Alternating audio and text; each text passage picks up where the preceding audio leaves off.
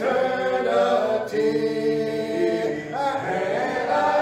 if I be lifted up from the earth, will draw all men unto me. Introducing Brother Wesley Leonard from the Southside Church of Christ in Florida.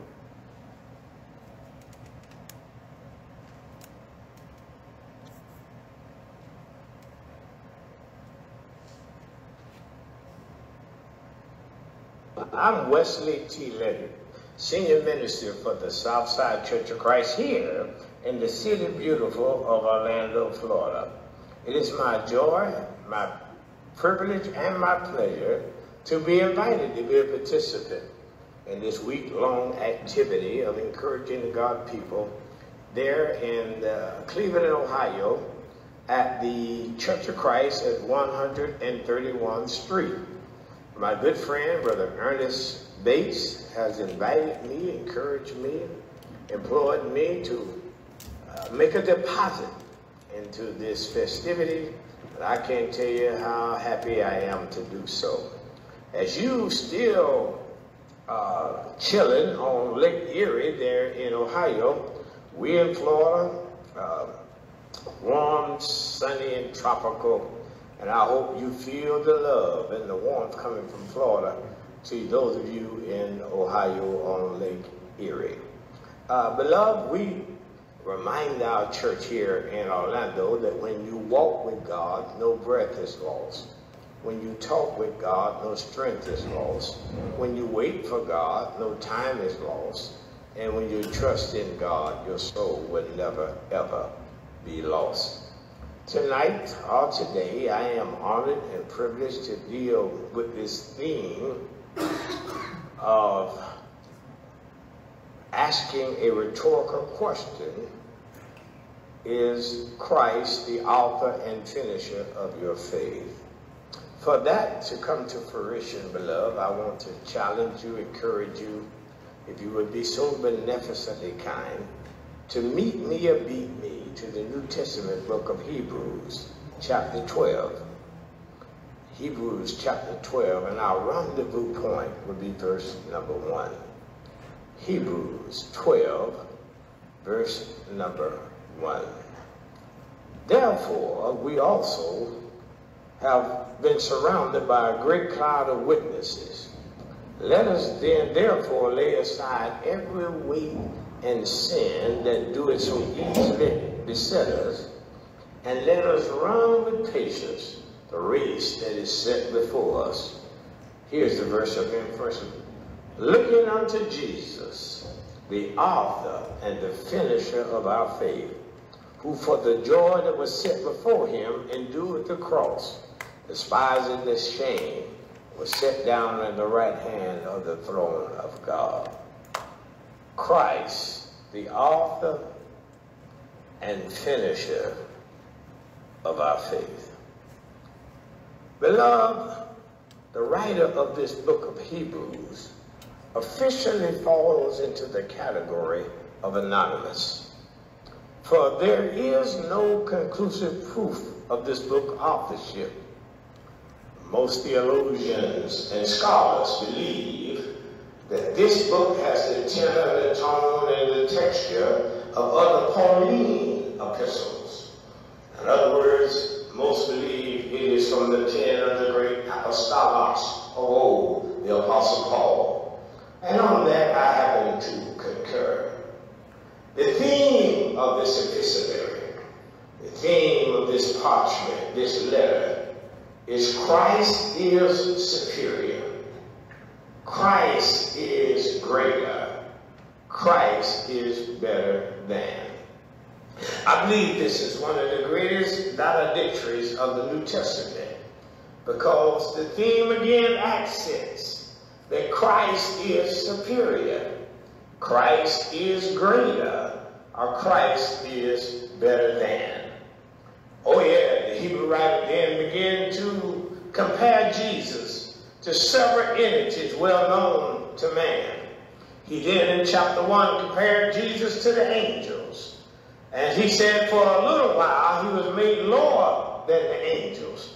But when compared to angels, Jesus is better than the angels. He's better than Gabriel. He's better than Michael. He's better than Raphael and Sinclair. And Lord knows he's better than Satan or Lucifer. And then he was compared to Moses, that great emancipator and liberator of Israel. The Bible declares that Moses was a servant in the house, but Jesus was Lord over the house. That's why when compared to Moses, Jesus was better. He then was compared to Aaron and the Aaronic priesthood and all the concepts, precepts, the edicts of the law. And when compared to the law and the priesthood, Jesus was better. Then the Hebrew writer compared Jesus to that mysterious priest from Salem by the name of Melchizedek. And like Jesus, Melchizedek had no earthly beginning and no traceable or discernible end. He was compared to Melchizedek, but then when compared to him, even him, Jesus is better. I'm trying to tell you today, it does not matter who or what you compare Jesus to. He's better. He's better than Buddha. He's better than Muhammad. He's better than Plato, Aristotle, Socrates, Euripides, Aristophanes. It does not matter. Jesus is better. No matter, no poet, no matter how lyrical his pentameter, no soldiers, no matter how victorious their campaign, no diplomat, no matter how astute his diplomacy, can't nobody do me like Jesus. Can't nobody do me like the Lord. So now let's put this book of Hebrews under the crucible of investigation and find out tonight, is he the author and the finisher of our faith. I had a lady many years ago in New Haven, Connecticut, come up to me and said, Brother Leonard, why is there a Hebrews in the Bible and not a Shebrews in the Bible? And I hasten to tell her Hebrews covers the he's and the she's. I want to investigate just very briefly. I don't want to be long, but I do want to be strong. There's a premise, there's a concept that we need to wrap our minds, our souls, and our spirit around. That is, I can say without hesitation or reservation that Jesus Christ is the author and the finisher of our faith. He's not the author and finisher of your money, not the author and finisher of your education. He's not the author and finisher of your employment. He's not even the author and finisher of your earthly relationship. What he's the author and finisher of is our faith. That just means when you are the author and the finisher, and the Bible says it uniquely in many other places, in many other ways, that means everything starts and stops with Jesus. That's why the Bible declares he's Alpha and Omega. He's the first and the last. He's the beginning and the end. He's our A through our Z. He's our Genesis through our Revelation. And he's the author and the finisher of our faith.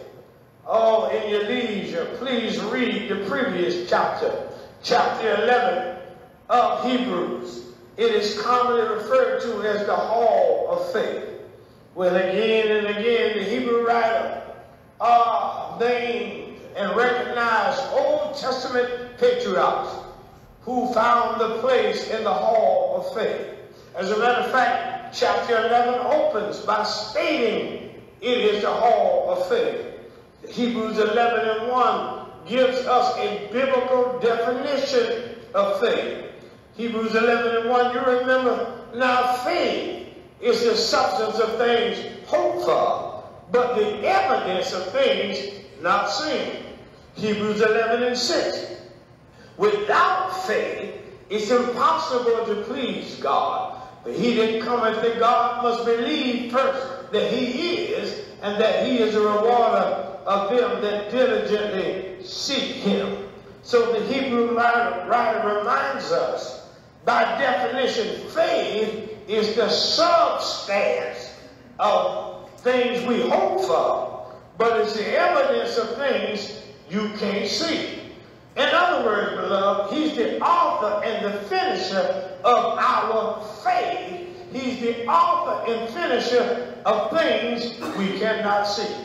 If you can see it, it ain't faith. If you can realize it, it ain't faith. Okay, you're not seeing what I'm saying.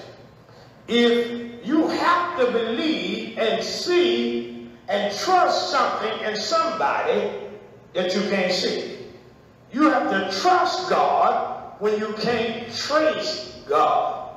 You're still not hearing me. If you don't see it before you see it, you'll never see it. Preach, Brother Leonard.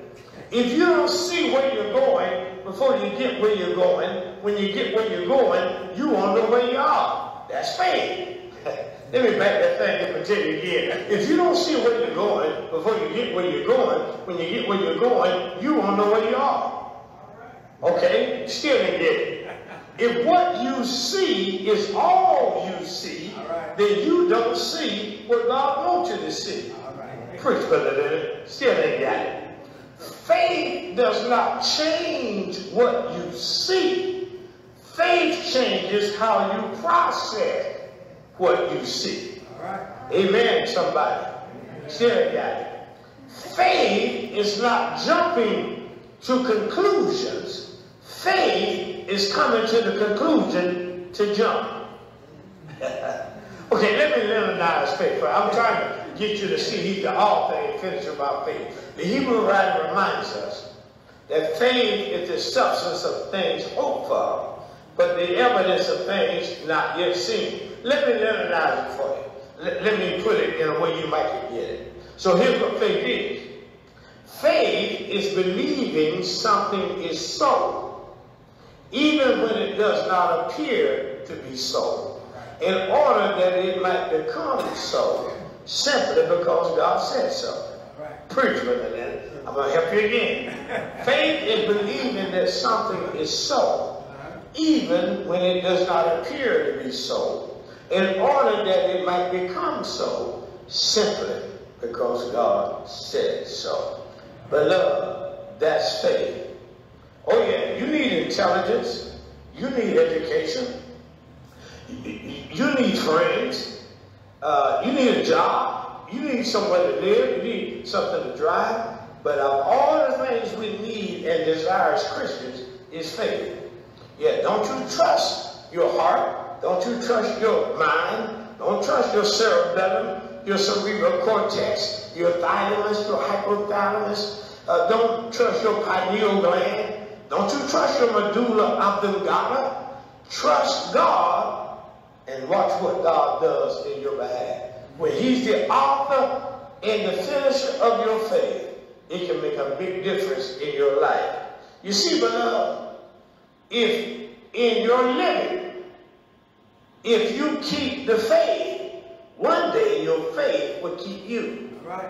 If you carry your Bible, one day your Bible will carry you. Is he the author and the finisher of your faith? Is he the back and the front of your faith? Is he the top and the bottom of your faith? Once he is the author and the finisher of your faith, that means we are inculcated and encompassed by God from start to finish. That means you got God behind you. You got Jesus ahead of you. You got the Holy Spirit in you. You got the devil beneath you. You got angels above you. You got grace on one side and mercy on the other when Jesus is the author and the finisher of your faith. Beloved, it's noteworthy. In all my studies, God has never been impressed by any title we have, any possession we have. You know, the only time in the Bible God was impressed by a man or woman is when God says, "Great is thy faithfulness." Whether it was a Syrophoenician woman who begged him for bread and crumbs from the table, whether it was a woman with issue of blood who fought through the crowd and broke Levitical law to touch the hem of his garment. He always said, It is your faith that made you whole. Whether it was the 4 men who cut a hole in the roof and lowered the bed down so that their friend could be healed by Jesus, he would declare, great is thy faithfulness. Or he would declare, it is your faith that has made you whole. You see, beloved, what we have to understand, when he's the author and the finisher, the beginning and the end, the Alpha and the Omega of our faith, then he's got us back, front, bottom, and top. I heard a story about 2 girls, and they were exhibiting faith and didn't even know it. Mary and Jenny were counting pennies. Mary and Jenny were counting pennies, and they said they counted their money. So Mary says, I got 1, 2, 3, 4, 5 pennies. How many you got, Jenny?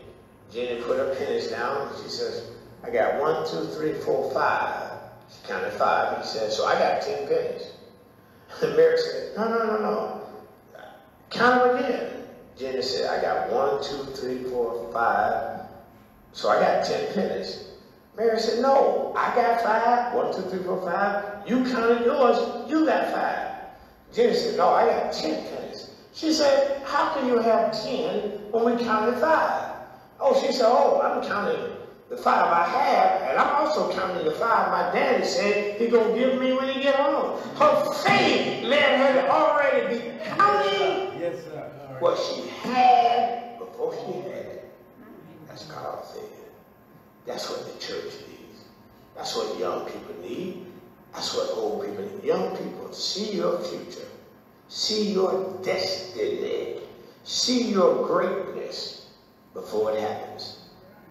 There's a king, listen to me, there's a king in every kid. There's a queen in every kid. There's a king in every boy, and there's a queen in every girl.